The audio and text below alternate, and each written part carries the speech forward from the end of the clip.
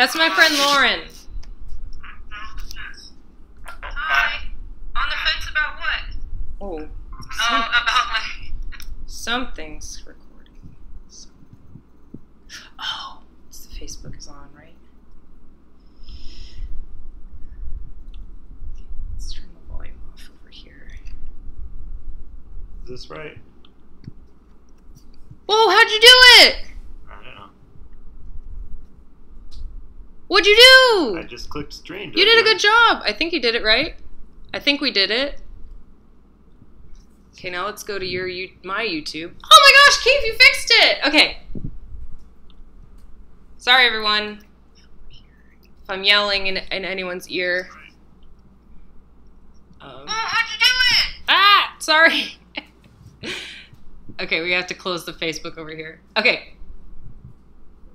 Oh, that's... Everything's... Okay. Sorry, everyone. Okay. Dr. Wayne's World. Do we have to connect this back? Yeah, now plug that back in. And then I'll go here. Keith fixed it. There was a problem and Keith fixed it. Use phone for audio. It's Wayne. Okay. Do you want these things up top, or is it... Should we get rid of that? It should get rid of it once... I don't know how it's doing. Sorry, guys. I'm just trying to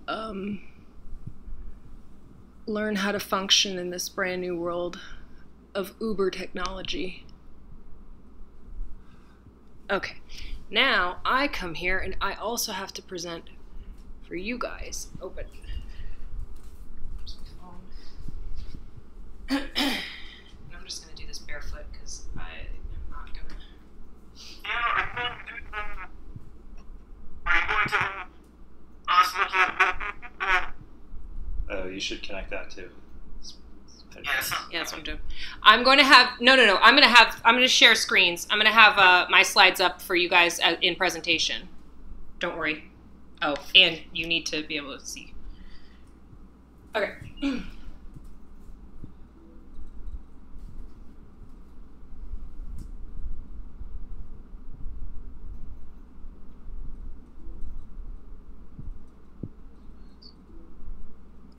Okay.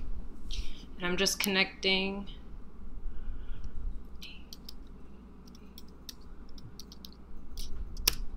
Okay. I'm pathologically 10 minutes late, so.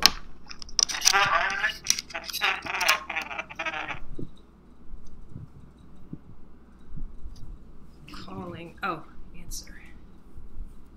Lee, whenever you talk, it breaks up. I think it's Yeah. Yep. Sounds like it.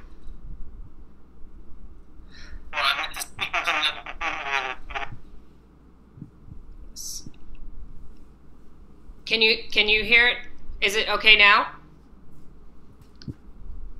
Okay, yeah, I had to connect my headphones to the thing. Okay. Yeah. Okie dokie. Yep. Yep.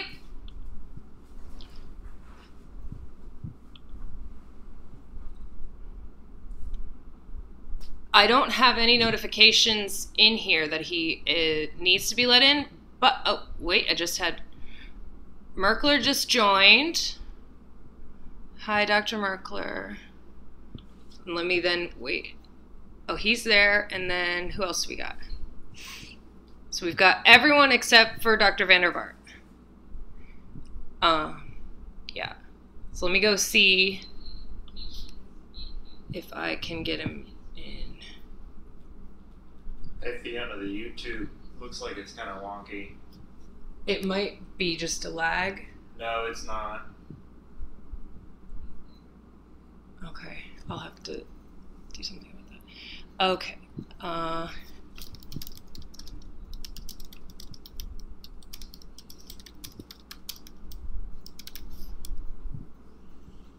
Okay, I'm telling him to try again to see if I need to. Dr. Merkler left the meeting. I bored him already. Okay.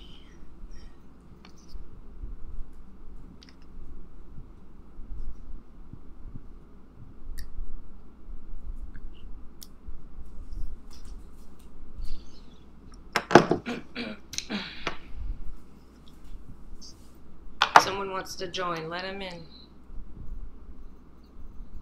It still looks like that. Yeah.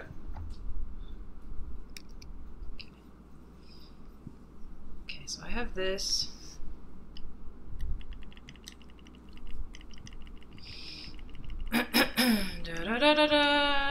Numbers. I'm just putting a timer on the thingy. 4, 5. Okay. Dr. Merkler's back.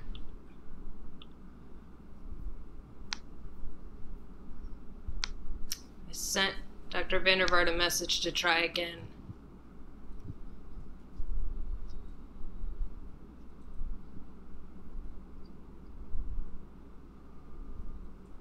I'm gonna share the screens once I know that Dr. Vandervaart's in. That's all I'm waiting for. Someone wants to join. QQ. I don't know if I should let this person in. I don't know who this is. Outside of university joined? Why do I feel nervous about that? Okay. Remove.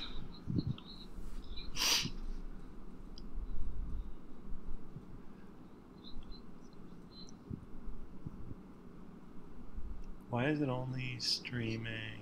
It's on here. This, try it. What? Try over here in OBS. No, get this picture.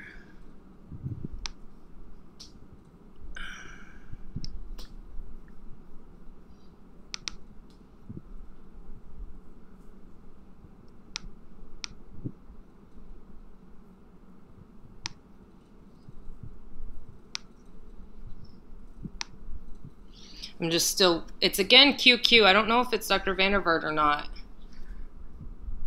I'm trying to,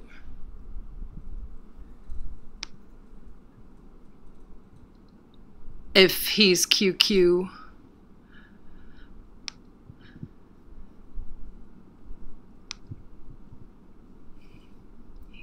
Why is it just streaming that little corner?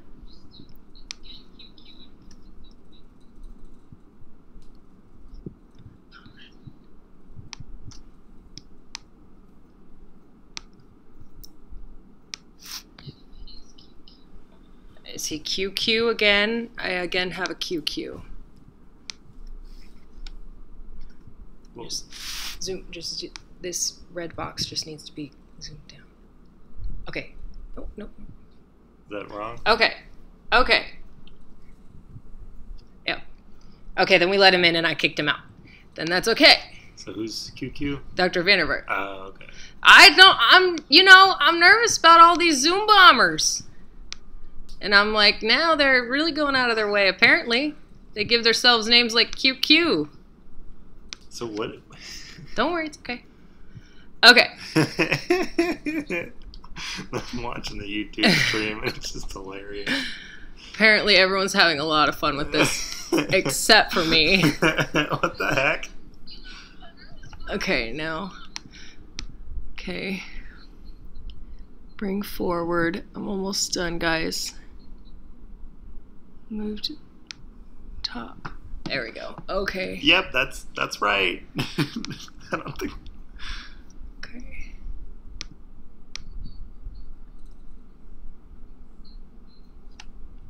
Okay. All right. Wait, hang on. Let's make sure that that's correct. Now we're checking all the different. Because I'm still seeing this. It's probably just lagged. Okay. Okay. Oh, yeah, I think it's right now. It's lagged. Okay. Okay. Now share. No. I have Q. Go to me.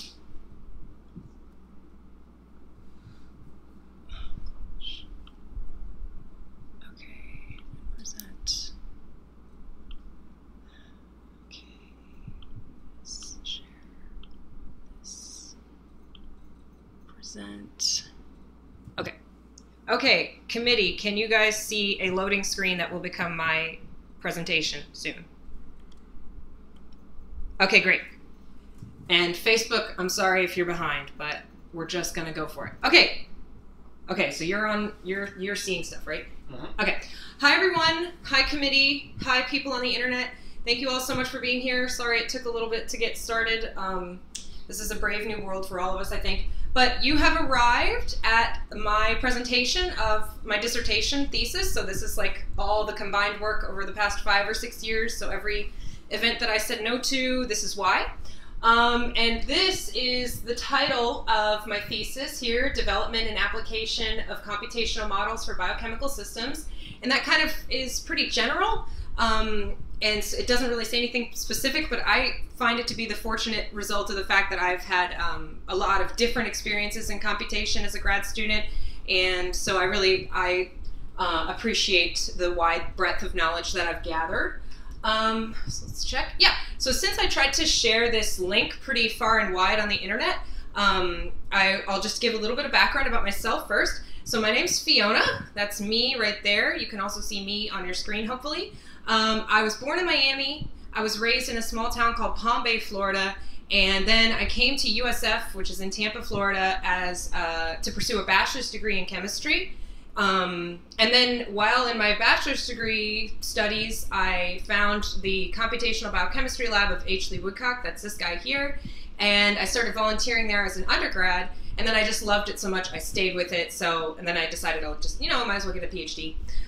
So now I'm presenting to you all the work I've done over actually kind of like 8 years. But right, so this is Tampa. It's a beautiful city. Watch Tiger King. And this is a picture of our campus. This is the University of South Florida. It's a gorgeous campus. And this is our lab group, our recent lab photo taken at Anna Maria Island, which is a little beach on the west coast of Florida right there. And we're actually celebrating my wedding. So that's me and my husband Keith, who is on the couch right now. So it's usually on this slide that I try to encourage people, oh, you should visit Florida, come here, come to a conference here, come give a talk here. But might I instead interest you in a great American tour of your own house or your own apartment? You could go see one of your other bedrooms if you have them. Yeah, so let's do our part to stay inside, and that's why we're all here viewing me through the computer instead of in person. Okay, so also because I tried to share this link far and wide on the internet, I want to give a backstory to what computational chemistry is, because I'm sure plenty of people don't really know what that means. And then I'll talk briefly about how computational chemistry is being applied to combat and tackle the ongoing crisis that we have right now, which is novel coronavirus 2019 strain. But I'll warn you when I'm about to talk about that in case you're just totally COVIDed out and you don't want to hear about it anymore. So I'll just talk about it for like 2 to 3 minutes. Okay, great. So I think we all have some intuitive understanding about what chemistry is, right? Chemistry is the study of matter, but that phrase is somewhat platitudinous. It doesn't really make much sense. Really, matter is everything. It's everything that has mass. Anything that has mass is made up of all of these elements here, which are listed on the periodic table of elements, right? And those elements or atoms from that elements come together to make molecules. The molecules that are in the water that we swim in and love, and the clouds and the air. It makes up all the food that we eat, and that food that we eat gives us energy to sit on the couch and watch someone else do exercise.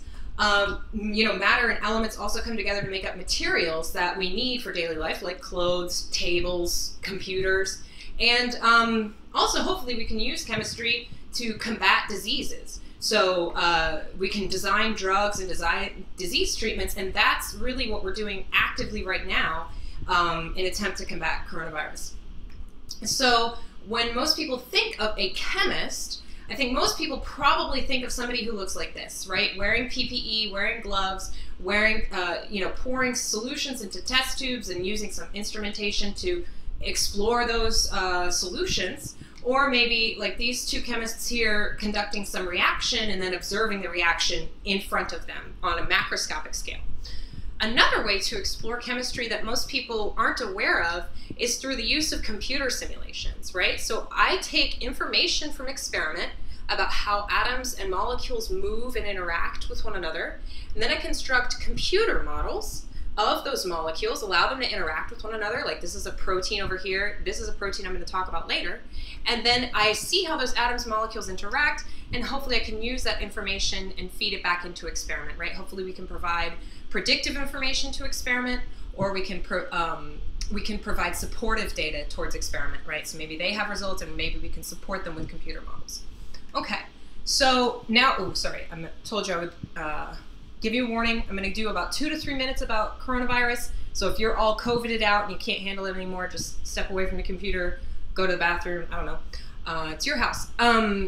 So this is a computer model of the SARS-CoV-2 virus that my friend from Twitter made. And it shows us the packet, the phospholipid packet, and within that is all of the RNA needed to make a new coronavirus. But the thing about viruses is they can't replicate on their own. So what they have to do is they have to infect a host cell and then hijack the host cell's replication machinery to then cause the host cell to actually replicate it and send off new replicated viruses. So this guy is right here, that's the coronavirus. And in this beautiful schematic drawn by another friend of mine on Twitter, Clara, she shows how the virus gains entry to a host cell. So this stuff down here is a human cell. And it gains entry by binding to a receptor on the outside of the host cell, right? And it binds to that receptor through this protein on the outside of the coronavirus itself, right? So if we go back to Brady's model, hopefully it doesn't override it, but in Brady's model, that's this orange thing right here. That's called the spike protein. Another fun name that we're giving it is called the Demogorgon protein, but the spike protein binds to this human host cell receptor. The human cell pulls the virus in, opens it, and releases RNA. Then the human host's machinery replicates the RNA and transcribes all of the needed proteins, and then our own Golgi complex packages up the virus and sends it off, right? What's wrong, Keith? The pointer's not showing up at the Google Meet. Yeah, I know. Okay. They know, yeah. Okay, great. The pointer's not showing up in Google Meet. It should show up over here. It's showing up for the people on the internet because I only have one spotlight pointer. But for my committee, I'll switch to the pointer when I do the private defense. Okay, fabulous. Moving on. Right, so going back to this, we see that a key interaction for coronavirus infection is it needs to get into the host cell. That's a spot where we as scientists could look for drug treatments, right? And that is an area, there's a lot of research in coronavirus happening as we go. We're finding out plenty new information minute by minute. But one thing that's key is we're learning how to simulate this spike protein. Hopefully those videos come up at some point. This spike protein in real time, and then we can understand, okay, if we know how the protein moves, then we can figure out what motions are fundamental to that movement and then possibly inhibit it. So two groups right now are Romy and Maro's group, my future group. So I've had a lot of publications, and as I've mentioned, that is pretty in diverse realms of different types of publications, and I can summarize all of that work into two overarching themes. So the first being in, there, I'll just stand in front of this. The first being in computer-aided molecular design. So, you know, I've done a lot of homology modeling, flexible docking studies, MD simulations, pKa calculations, QMMM, all of that, even down to like ADME property predictions. And then on the other half, I've done a lot of method development. So particularly in free energy simulation method development and improving overlap between levels of theory and indirect free energy simulations. Now, if I tried to talk about all of this today, of course, you would probably get annoyed and question my judgment. So I'm going to focus on these three topics. And that's in first being flexible docking of P450s, homology modeling, and flexible locking in P450s, then in PETase, plastic degradation, and then in pKa prediction through indirect free energy simulations. I'm just gonna keep on going, and then, okay, so, yeah, click. Good job, Keith. Oh wait, no, too far. Stop. Keith. Okay, go sit down, Keith. Sorry, you're helping. Okay, public people, if you're still out there, we're here. Okay, great. So the first thing I want to talk about is in a collaborative effort that we collaborated with a natural products chemistry group at USF in understanding the structure and function of this small molecule here called arabucinone.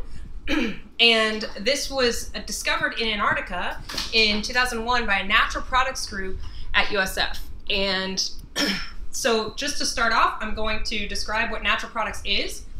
Natural products is a subdiscipline in chemistry which seeks to characterize all the unique types of chemistry out there. And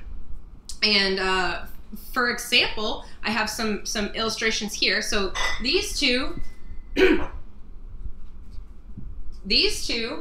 are taking a kayak out into the bay to collect some epiphytes and bring them back into the lab. And these epiphytes and other biological species they bring back to the lab, and then they see if they can extract any chemicals from them or any new molecules from them with new structures that we've never seen before, right? So these two are out going to go collect some biological species from the mangroves.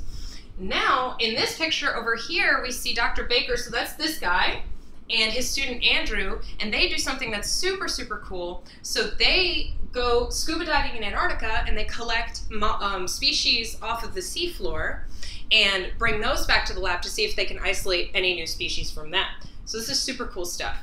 Right, so in 2001, as I mentioned, this small molecule arabucinone was discovered in Antarctica, and it was discovered and isolated from a sea sponge, and you can see that sea sponge there.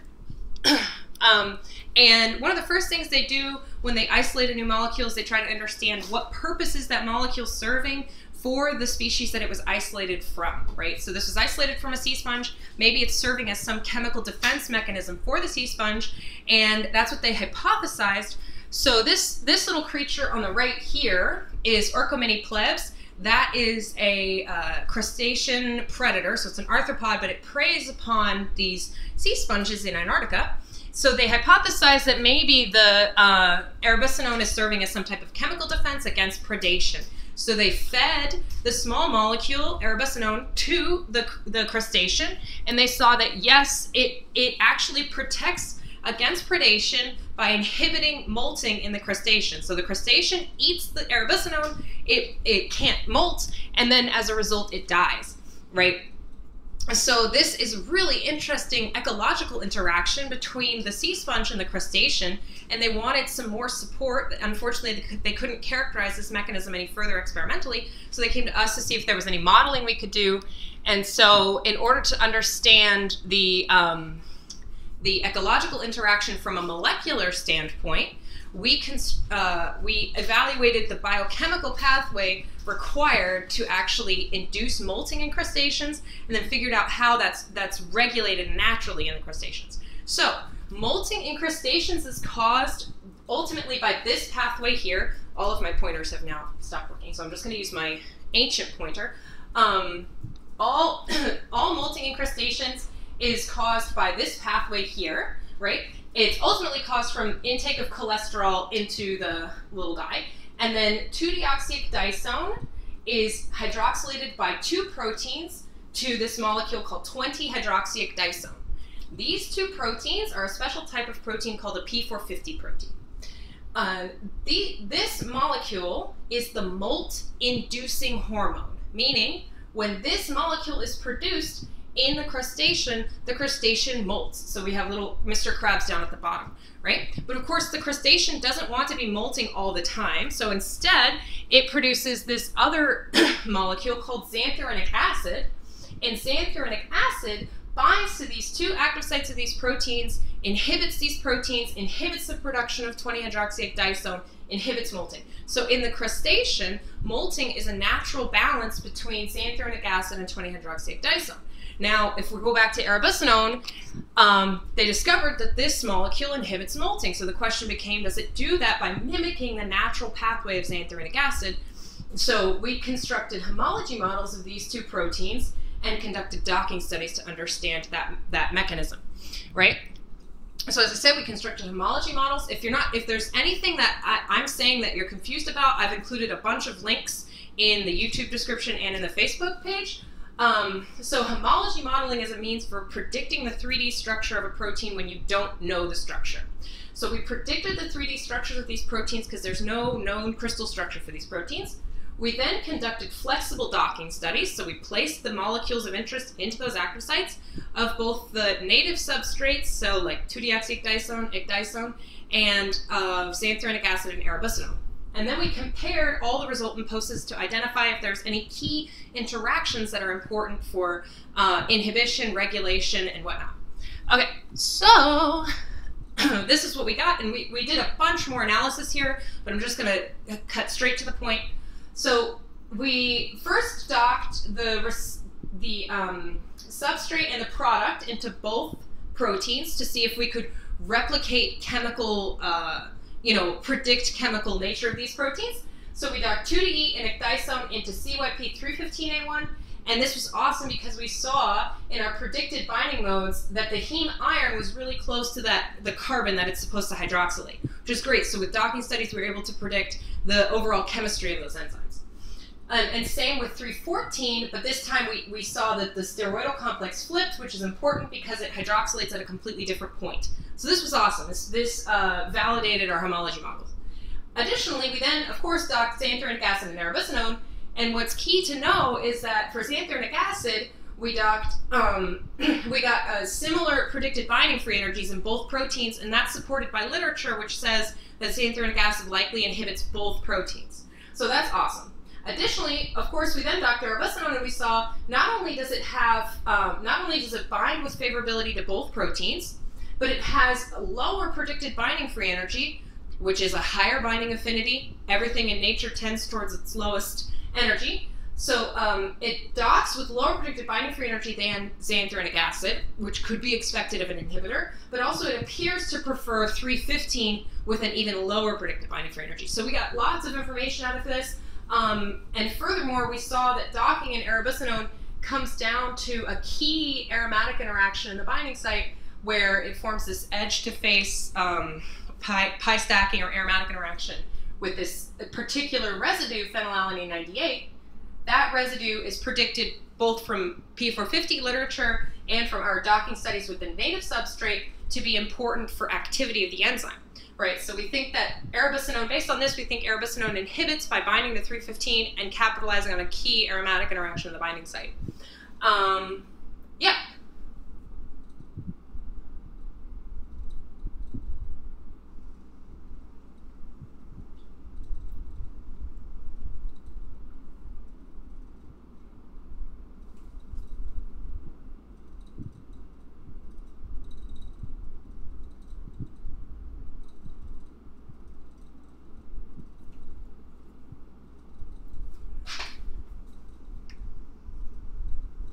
Okay, you tell me when. Ready to go?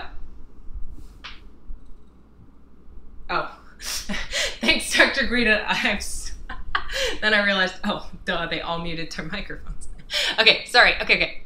Okay, right. So now I'm going to take a little bit of a turn and start talking about something slightly different, still in the world of molecular design or computer-aided molecular design.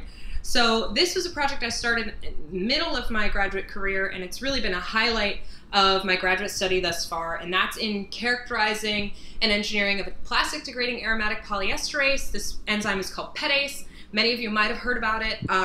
This was the combined efforts of 21 different authors, so all of these people spanning 5 different institutions, and those institutions are on 3 different continents, so it was really a global, interdisciplinary effort, and it's really in tackling something that's globally impactful. And I know that it seems like there's a new global crisis every week, but Of course, coronavirus is important. Additionally, the plastic pollution crisis is insanely important, and it's something that we need to tackle soon because it's only becoming more and more of a problem, right? So we pollute anywhere from 5 to 13 million metric tons of plastic into the ocean every year, and if you do the math, that comes down to about 1 to 3 garbage trucks of plastic finding their way into the ocean every minute. So that's really, really scary, and unfortunately it's having a lot of negative impacts, of course, on our biology, on oceanography, and we have these giant, great ocean garbage patches of plastic floating around, so this is not good.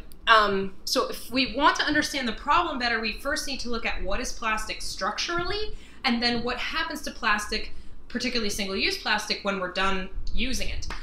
Plastic, the number one polyester plastic manufactured is polyethylene terephthalate, and that's this structure right here.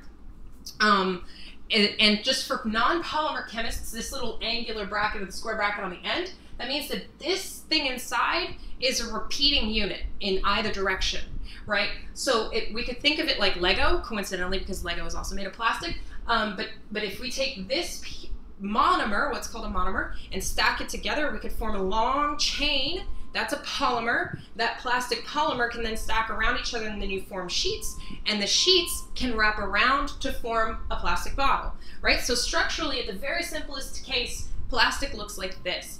And PET in particular stands for polyethylene terephthalate, and if you're in your home, which you should be, and you reach out and look for any piece of plastic nearby, I can pretty much guarantee there's likely something with this number very close to you. That's polyethylene terephthalate. This is the big guy. This is everywhere. It's in plastic bottles, plastic packaging, textiles, carpeting for some reason. It's everywhere. So if we need to solve the plastic pollution crisis, we really need to first start by looking here. So if we think about a single plastic bottle, what happens to it at the end of its life? Well, unfortunately, 4 out of 5 pieces of PET plastic find their way into a trash can, which means that they will ultimately either go to a landfill or make their way into the oceans. And of course, this is terrible for the environment because plastic is so durable that it can remain in the environment for up to 400 to 500 years once it gets there, right? And then in the ocean, it breaks down into microplastics, it gets in fish gills, it's now lodged in ice cores, what we have left of the ice cores and whatnot. So this is bad. So, and everyone's pretty guilty of it. I'm sorry, I'm also guilty of it. So we need to instead try to recycle the plastic, right?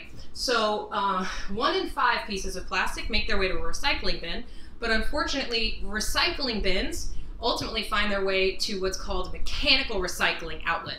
And mechanical recycling means that the plastic is ground, heated, and then poured into a mold, but that forms a secondary plastic with decreased material strength, therefore decreased economic value, right? It's cloudier, it's not as durable, it's flimsy, so we're not going to be able to convince like Coca-Cola to package its products in a plastic bottle with decreased material strength.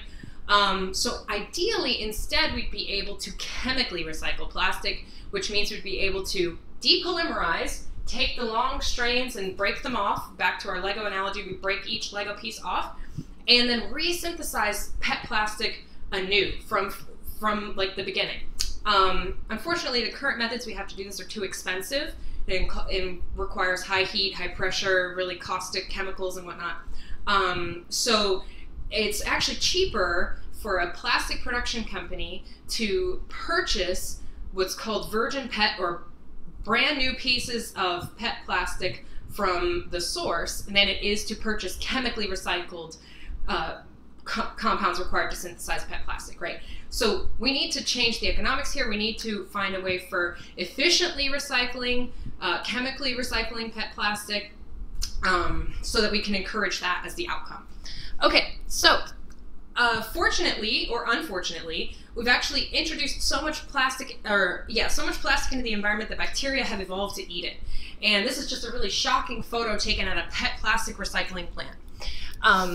But that bacteria is Ecdyzoans sacchaensis. It was isolated from that PET plastic recycling plant in Japan in 2016, and it was found adhered to these pieces of PET plastic, to these PET plastic bottles, which is just amazing. Or not good, I don't know. But it actually eats pieces of PET plastic by depolymerizing and degrading PET into its starting components. That's these two, terephthalic acid and ethylene glycol.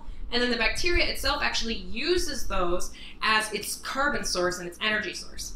Now, it does that, the bacteria does that by excreting these two enzymes called PETase and METase. And PETase, this first enzyme here, is responsible for depolymerizing PET plastics. So if we think back to our Lego analogy, PETase breaks off each individual Lego.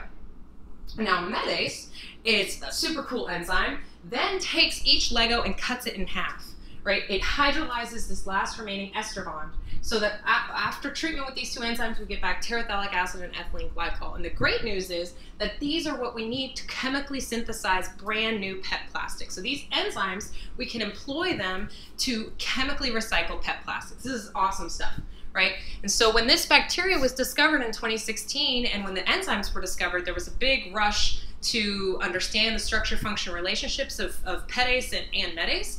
And our experimental collaborators were not immune to this PETase gold rush. And they were some of the first to get a picture of PET plastic. They were definitely the first to get such a high-resolution picture of PET plastic. So this is the picture, oh, not PET plastic, sorry, PETase, the enzyme. This is PETase here.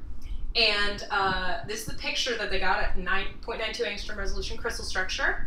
And what they saw, as well as many other structural biologists in the community, is that PETase has an overall similar fold to cutinase, right? They both adopt the same alpha-beta hydrolase fold. Also, they have high sequence homology, so the two enzymes have 52% sequence identity.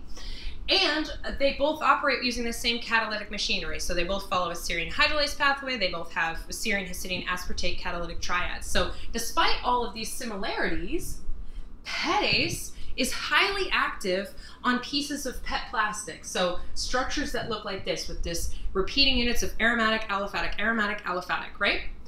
Whereas cutinase operates on structures that look like this, on substrates that are highly aliphatic, like this, right? So despite all of their similarities, they have vastly different substrates. So the question became, what are the differences in these two enzymes that would afford PETase, the PET plastic degradation activity, as opposed to cutinase? So one of the first things we noticed is that PETase has a much wider binding cleft. So we see in PETase we have a binding cleft about 9, cutinase about 3, and that's because in cutinase there's this phenylalanine amino acid, which is just a much larger group poking into that binding cleft, whereas in PETase there's a serine.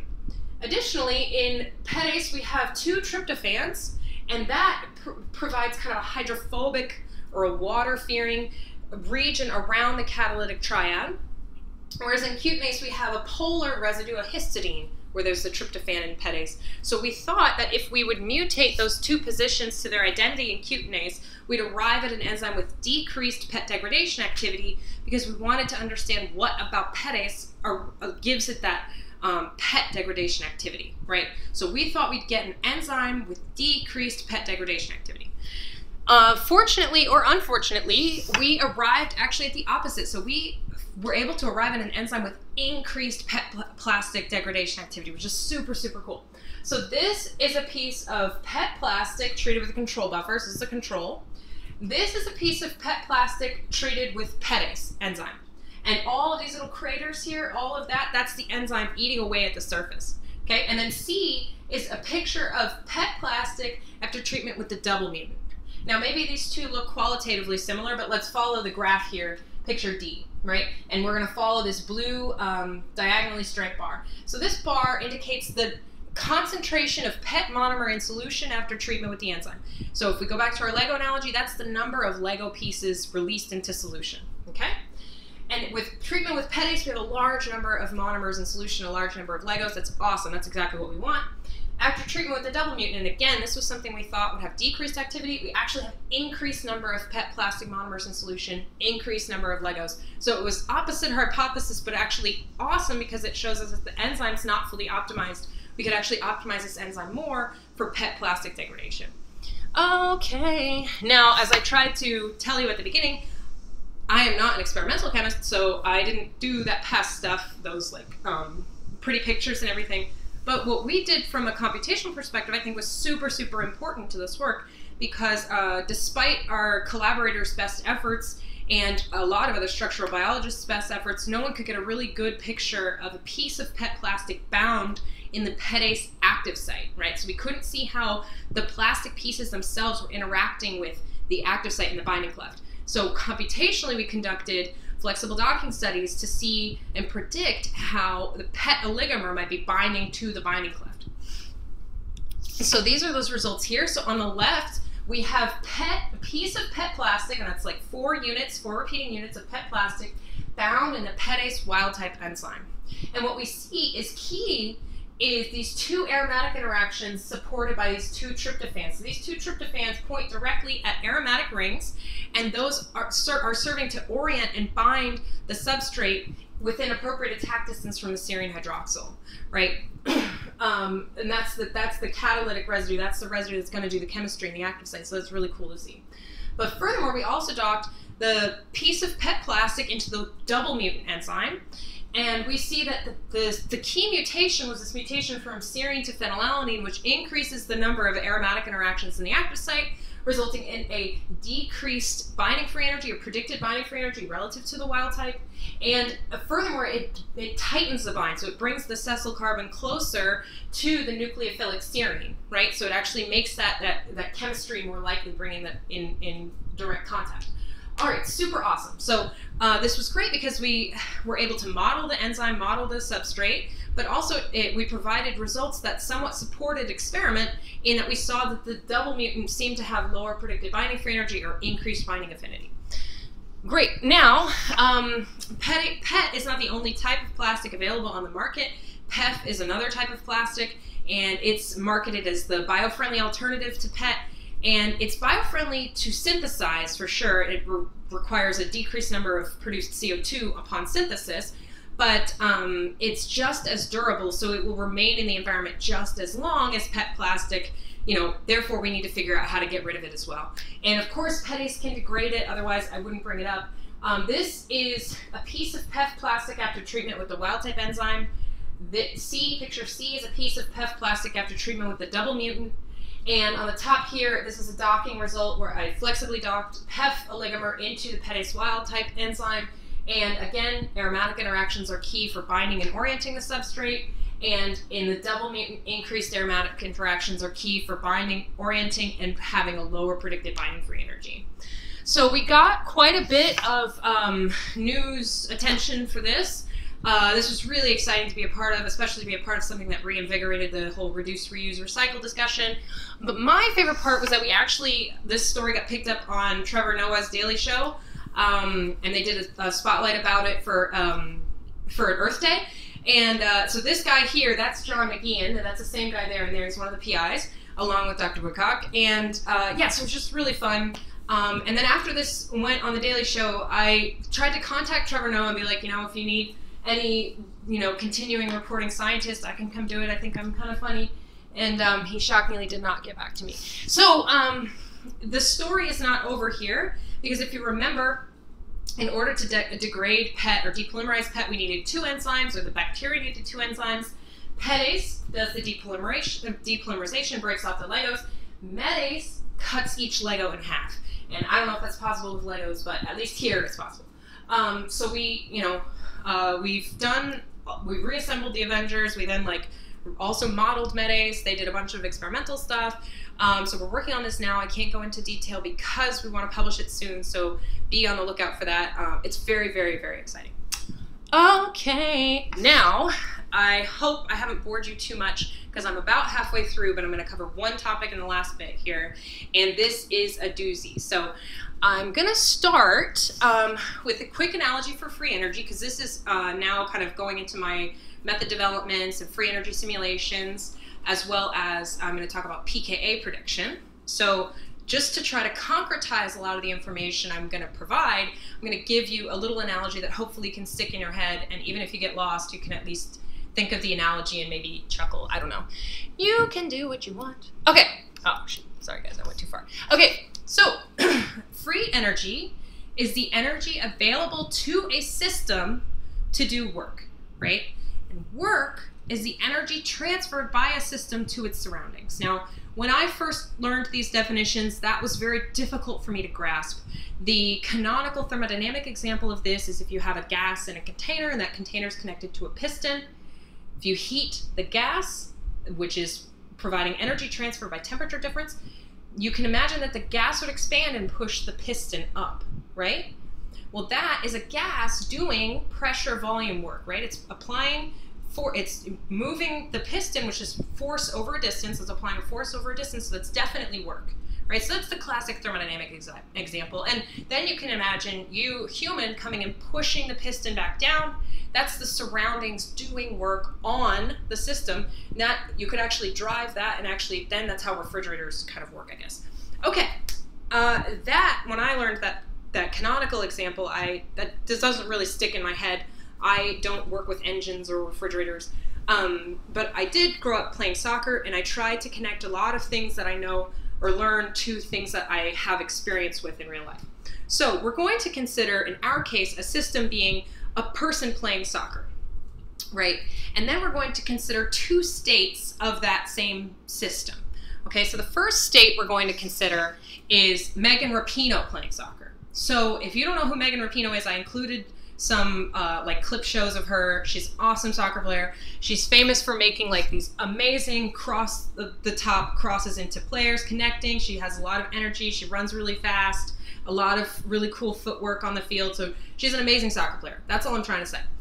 So we can imagine that she occupies a maxima on our free energy landscape, on our analogous free energy landscape, where the landscape is calculated as the amount of work that someone could do in a 90-minute soccer game, okay? So she can do a lot of work in a 90-minute soccer game. Okay, so that's state one. And we're gonna consider another state, back to our analogy, state two, which is going to be me playing soccer. And now, a lot of you have not had the pleasure of listening to me complain for the past few weeks, but for example, some of my complaints have been that my back hurts because I sit too long at the computer. I have carpal tunnel syndrome. So I'm a little out of shape. So it's safe to say that I maybe occupy free energy well, right? I can't do a lot of work during 90 minutes on a soccer game. So we occupy two different regions of this free energy landscape, which is amount of work that can be done during a soccer game, right? How much work Neymar can do, I don't know. So in chemistry, we're often not really interested in an absolute free energy. We're more interested in free energy differences between two states, right? What's the free energy difference between Megan and I? And we could consider this two ways. We could say, what's the free energy difference between Megan, starting from Megan and going to Fiona? In order to calculate that, we would just calculate the free energy of me, a low number, and subtract the free energy of Megan, a high number. We get a negative value. That's a spontaneous process. So if Megan's not careful, if she decides to pick up a PhD, or if we have one or two more quarantines, she could naturally fall down this free energy hill and end up in the well that I'm in, right?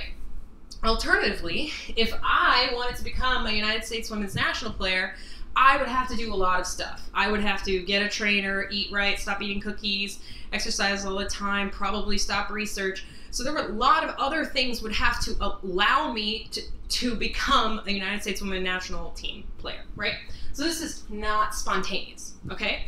And then finally, free energy is a state function. It's not dependent on path. So there are many ways that Megan could fall down into my well here, right? She could fall over this other hill, go around that hill, come out on the other side, right? But the free energy difference between Megan's state and my state are always going to be the same, okay? It's path independent, and that's going to become important later.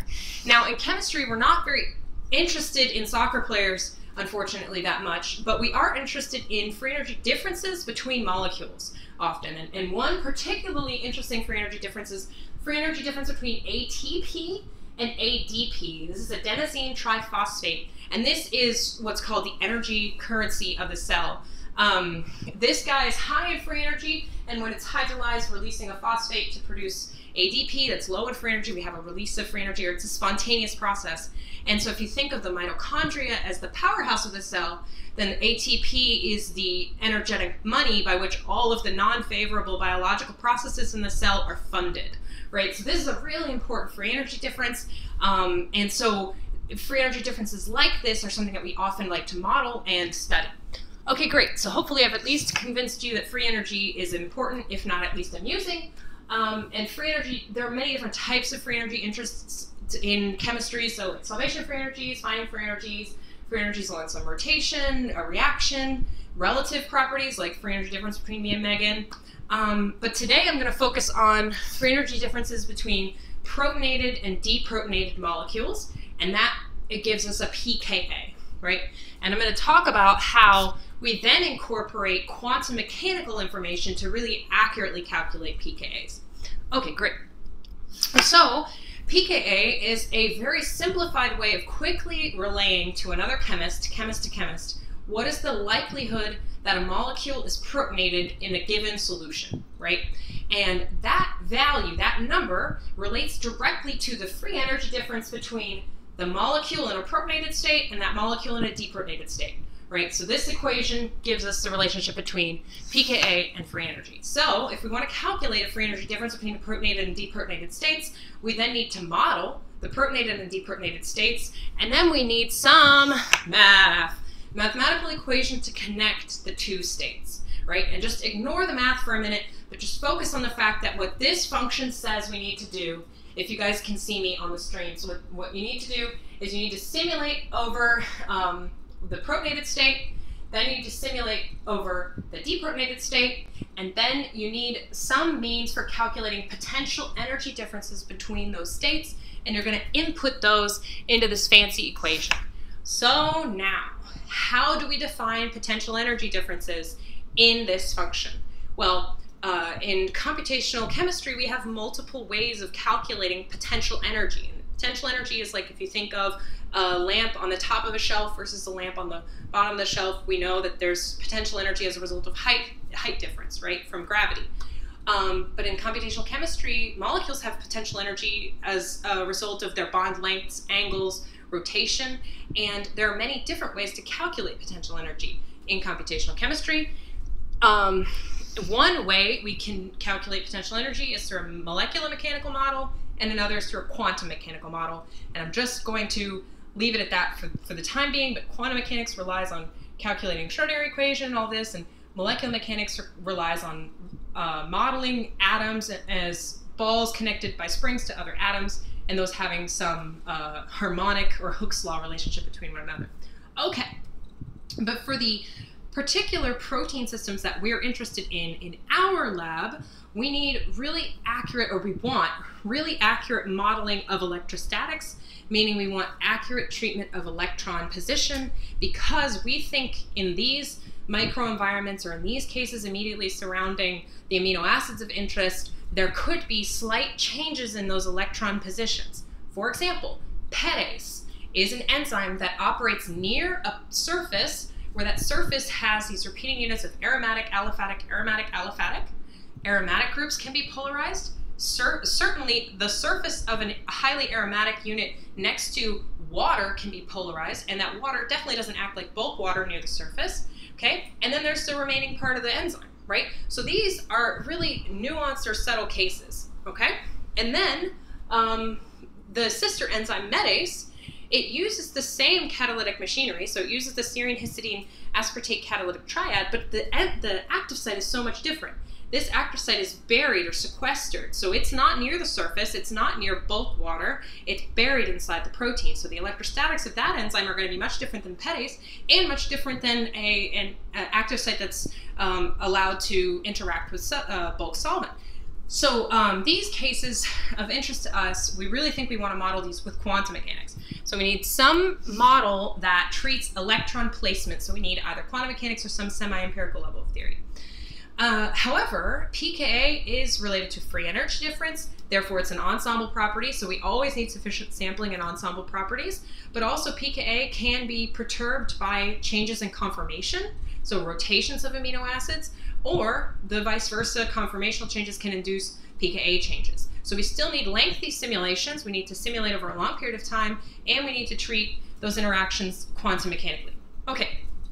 So if we go back to this question that I posed a long time ago, which is how do we calculate potential energy differences and input them into this equation, well, we're going to need, in the cases that we're interested in, quantum mechanics, and if we just naively plug quantum mechanics into this equation here, then we see that what we need is to conduct some quantum mechanical molecular dynamics simulation, And unfortunately, for any case of interest, this could become intractable, right?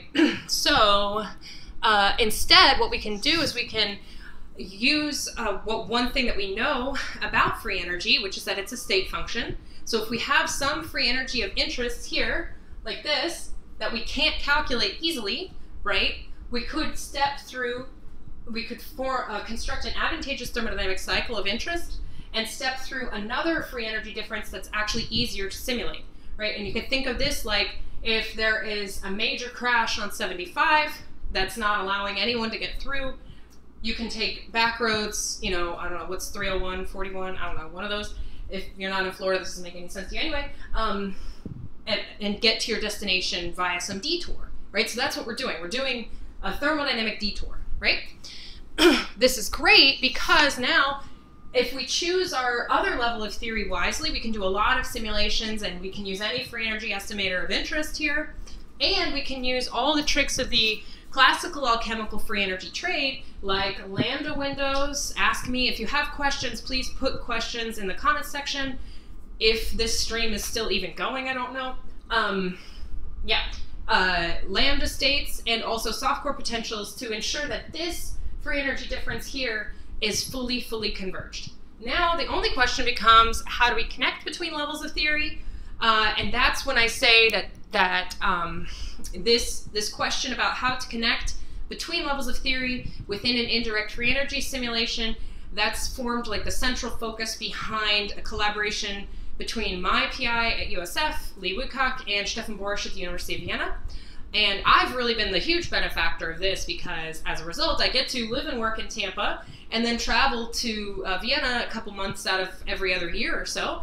And I've made 4 trips since 2014. And as a result of all of this work between the 3 of us and our other collaborator, Philip Bookhammer, who will be defending in 2 weeks, we've published a lot of papers about this question, how to connect between levels of theory.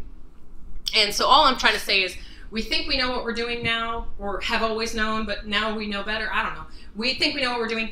And I'm going to be using these 4 papers to construct the following arguments. I don't have time to go into all the data, but if you have questions, go to these 4 papers or ask me. You could go to these 2 papers because those are like really well written. But okay, fine. So if we go back to this cycle that I talked about earlier, and we want to connect between disparate levels of theory, how do we do that? Well, unfortunately, I can't go through everything, but I'll just say that we have 2 methods. So we can use either Zwanzig's equation, this equation down here, or Jarzynski's equation, this equation right here, okay? And in order to calculate free energy differences from these equations, all they simply say is, I'm going to generalize them quickly, all they simply say is run one simulation.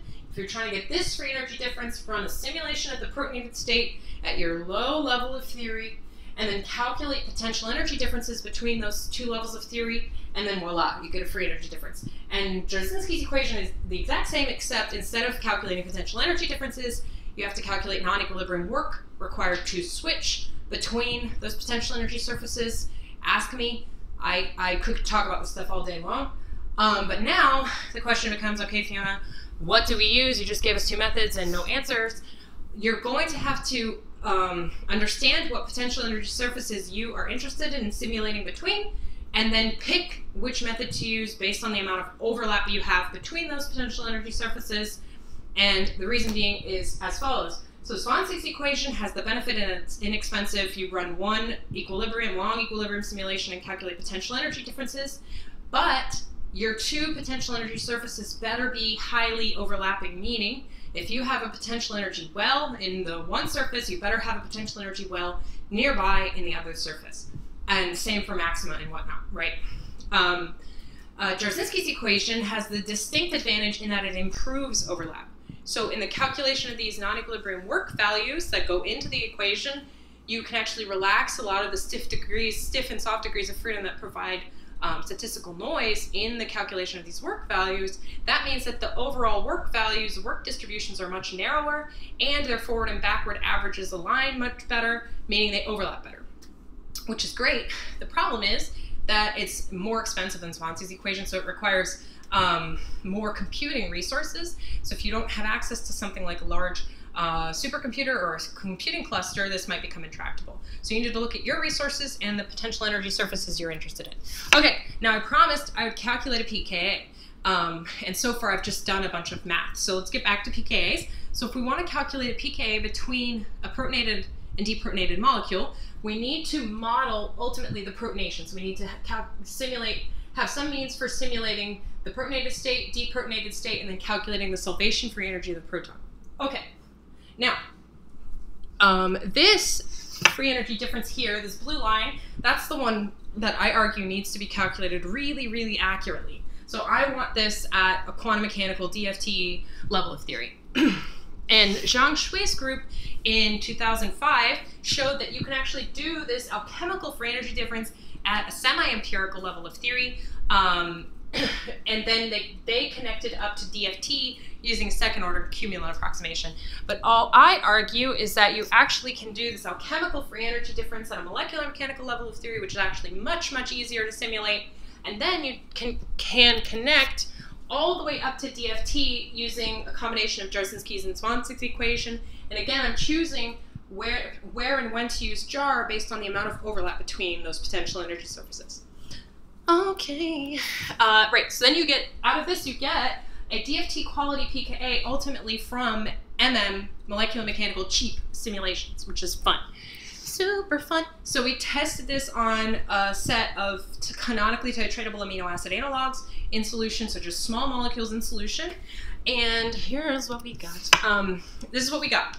So for these 6 molecules, 4 out of the 6 of them, we predict within 1 pKa, 1 pKa unit of the experimental value, which is really awesome because additionally the problem with pKa is that it's a logarithmic function. So any deviation in the pKa by 1 or 2 pKa units actually indicates an order of magnitude increase in predicted proton concentration. So pKa is a really sensitive test case for computational methods because if you can get it very accurately, it's both sensitive and difficult to get accurately, but also the implications of inaccuracy are much more compounding.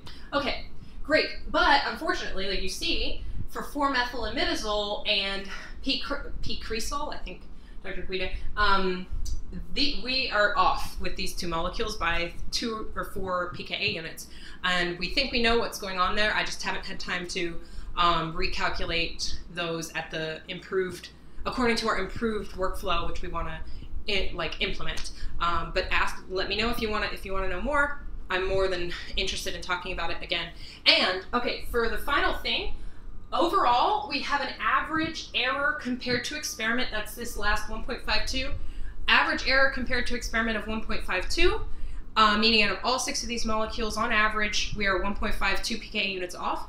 And that's actually excellent considering a paper in 2011, they conducted alchemical free energy simulations at the DFT level of theory. So they did the mutations at DFT, and then they calculated pKas from that. And they actually got an average deviation in pKa by 2.1. So we're actually closer to the experimental values, but by using molecular mechanical simulations. Okay, that's awesome. And then if you just look at the average over the 4 that we know are doing really well, we have sub pKa unit average error compared to experiment.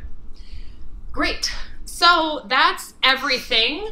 I talked about these 3 topics, and we had some technical difficulties at the beginning, which is to be expected. Just in summary, CompChem is actively working to combat COVID, and you can help. I don't know if the live stream people on Facebook saw that, but there are crowdsourced supercomputing projects you could go sign up for. There's a crowdsourced drug design project you can go sign up for. I've included links to those in both the YouTube description and the Facebook thingies. And then arabicinone protects sponges in Antarctica by inhibiting crustacean molting. PETase depolymerizes plastic. Double mutant PETase does it better.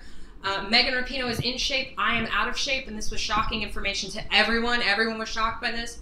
And finally, we can calculate accurate absolute pKas from indirect free energy simulations. Okay, so I tried to fit anyone and everyone I've ever known on this slide, and I don't think it worked. But thank you to all of my PIs, past, present, and future. If your name is underlined, that's because I used your data in my thesis or I presented some of your data today, meaning we collaborated and your name is on that paper. Thank you to all of my Twitter mutuals that allowed me to use some of their simulations and artwork in my presentation, particularly about COVID. Thank you for being a friend to my friends. Thank you to my family for putting up with me since I was born. And I have stars next to people that on here who are healthcare workers. So I think we need to take a special moment to thank them for putting their lives on the line to protect our population and protect our most vulnerable people. And finally, thank you to you, the viewer. I think no one really expects they're going to defend their PhD this way, but I'm very happy that I have maybe some people behind the camera, at least have Keith here, watching. And yeah, so with that, I'm going to take questions, and we're going to have to do questions creatively, of course.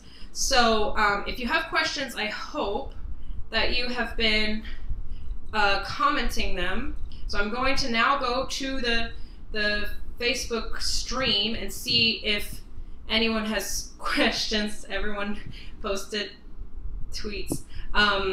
Everyone posted like little thingy-majigs. Okay, so are you on the Facebook or the YouTube? So the YouTube comments are deactivated? Fabulous. Okay. That's okay. I'll figure it out. If not, we can just switch to the private defense. I'm just going to the Facebook now to see if we have comments on the Facebook stream. If not, we'll just...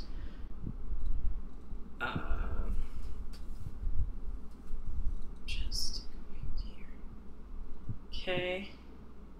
Okay, 5 comments.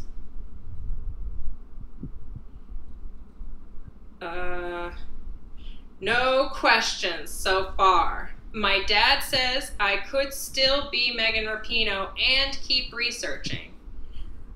That's news. Yeah, so I have no questions so far.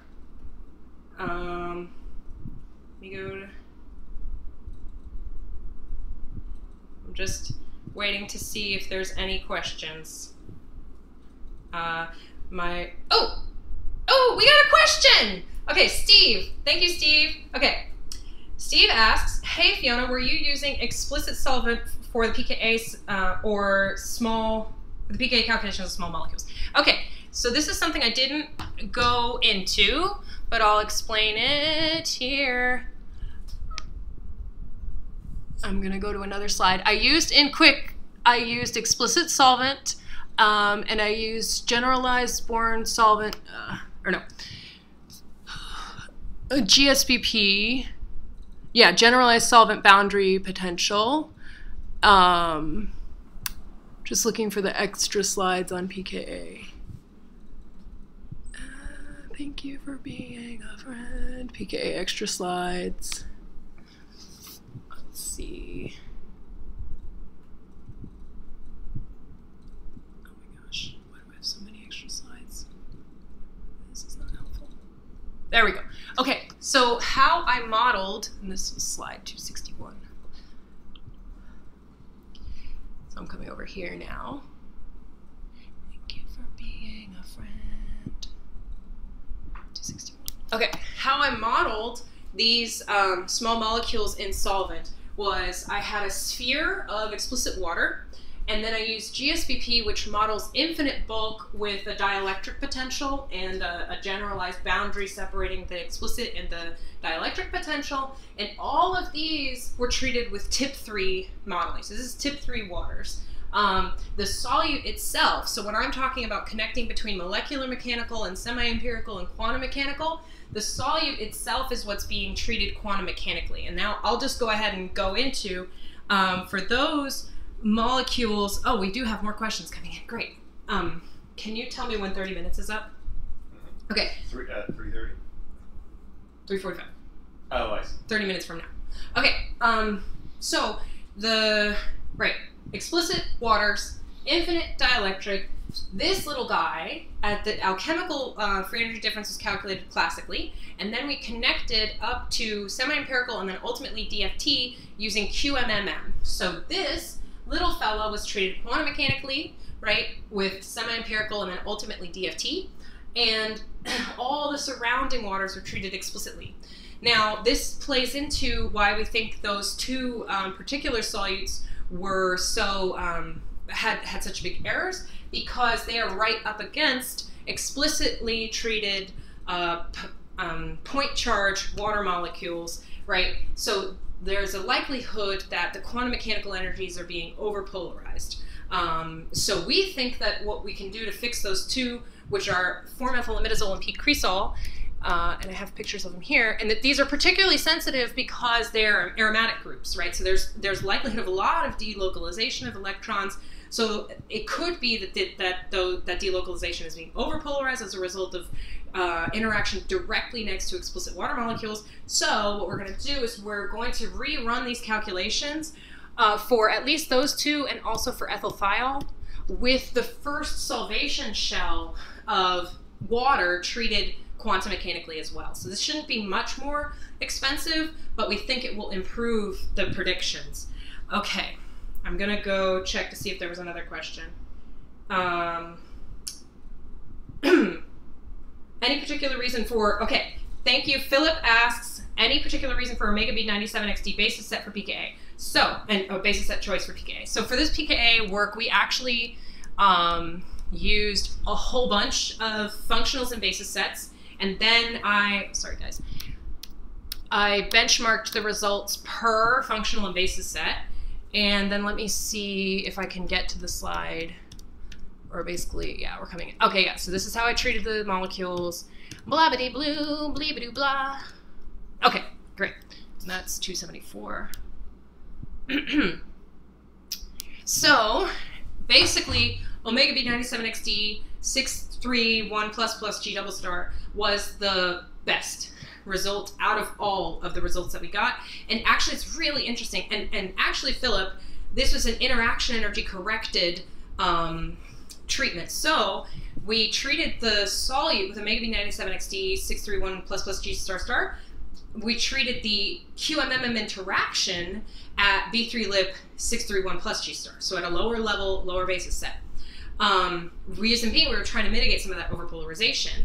But particularly omega B97XD has shown to be really important for treatment of sulfurs, because I just in other research saw that lip-based functionals, so B-lip, B3-lip, and O-lip, were terrible at treating sulfur-based compounds. They couldn't even get the geometries right relative to like couple cluster and higher ab initio levels of theory.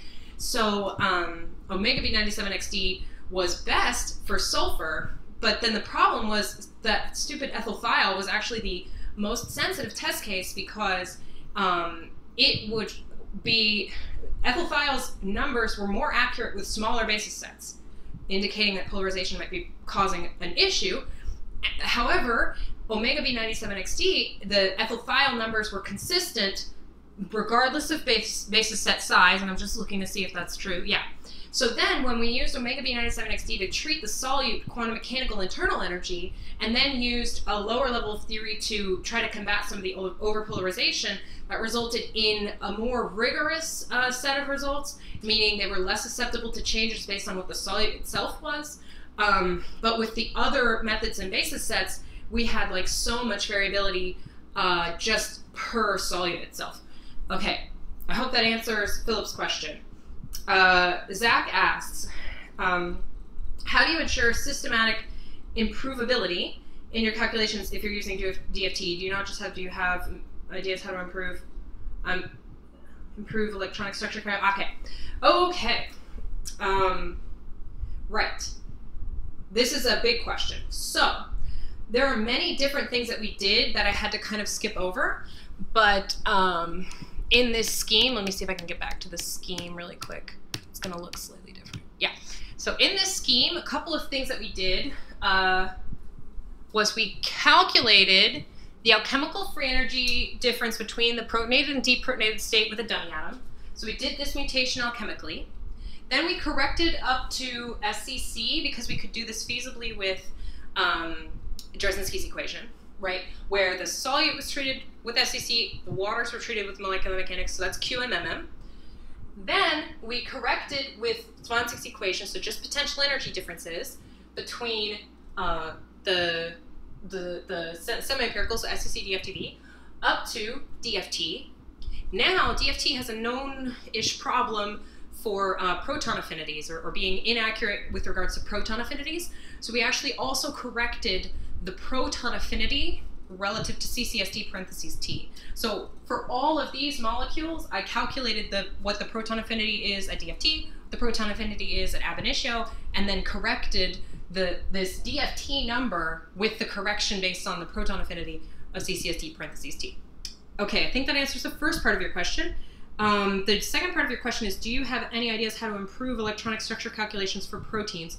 Not for whole proteins, but with QMMM, the benefit of QMMM, let me see if I can get to a picture that could, the benefit of QMMM is you can just determine what region of your total system you want to treat very, very accurately, and what region of your total system you want to treat with more of an approximate method that's faster to simulate, right?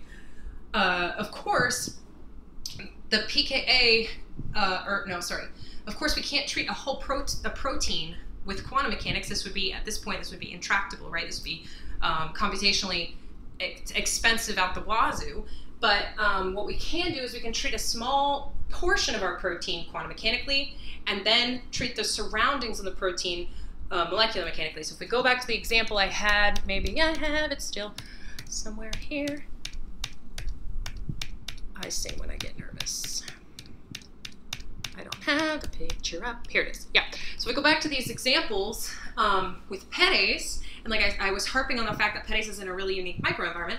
We could treat the substrate as well as these catalytic amino acids and maybe some surrounding, if it's near a surface, some surrounding pieces of PET plastic quantum mechanically. Then we can cut those off from molecular mechanical modeling, which is the remainder of the protein plus the remainder of the bulk, any waters coming in and out. You can also restrain waters that stay near, so you could treat some waters quantum mechanically. And then you can treat the surface, remainder of the surface molecular mechanically. So I think this answers your question. I'm not entirely sure.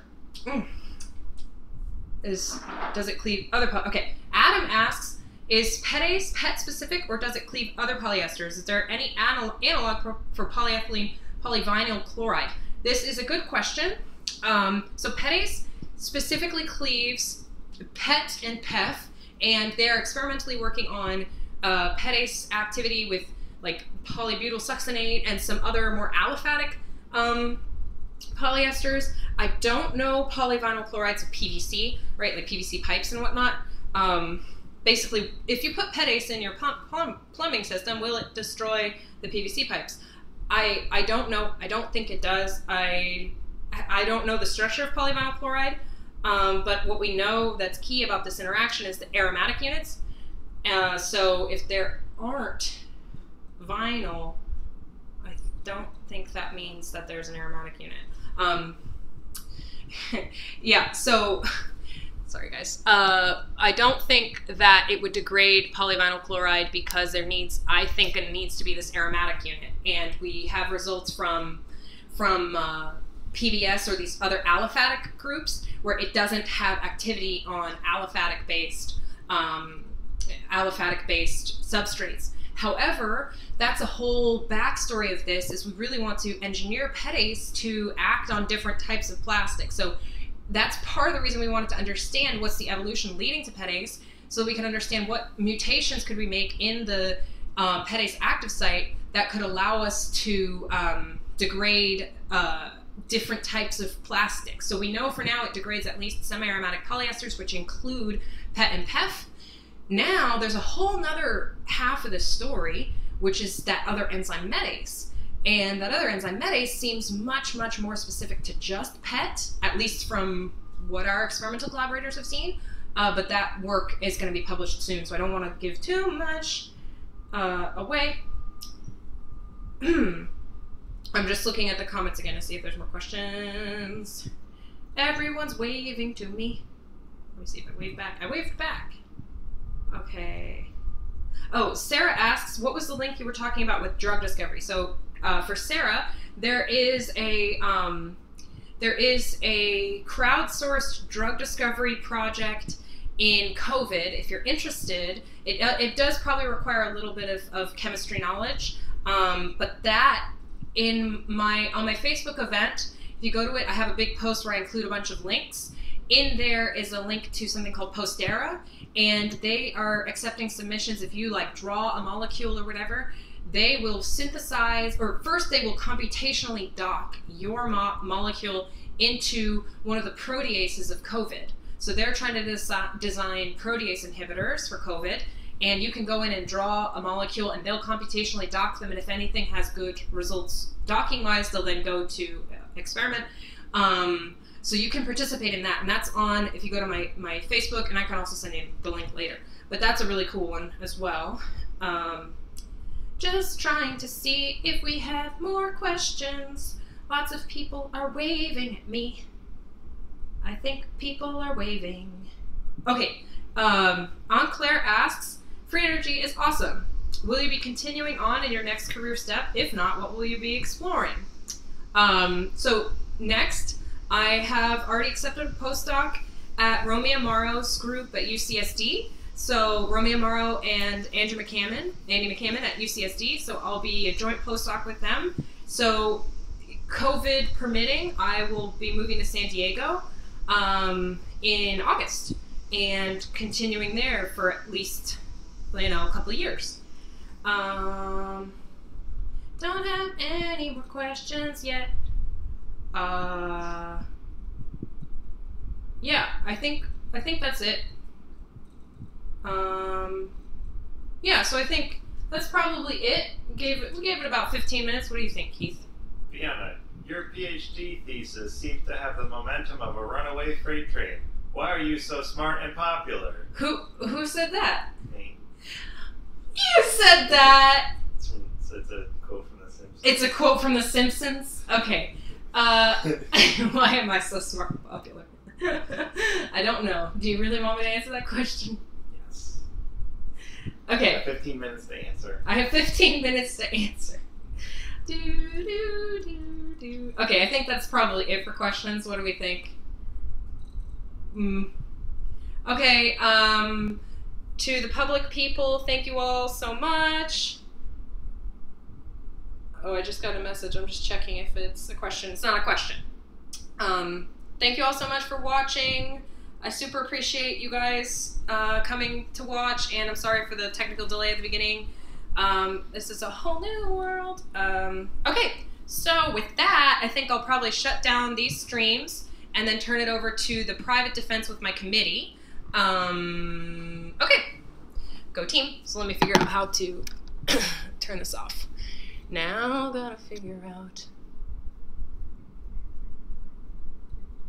Thanks, Lauren. Did you have a question?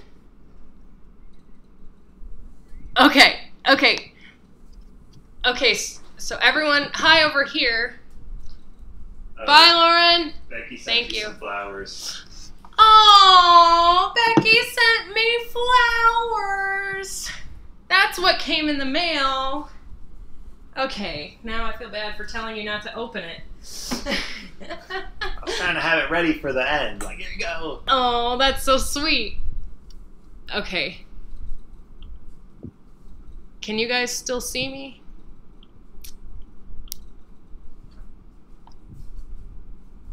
Thanks, Dr. Guida. It says, congratulations, Fiona. We are so happy for you and your accomplishments. We know you will make an impact in the science community and the world. Love the cranes. Aww.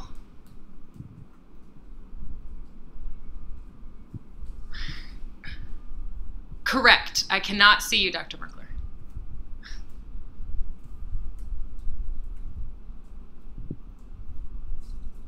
Dr. Chen.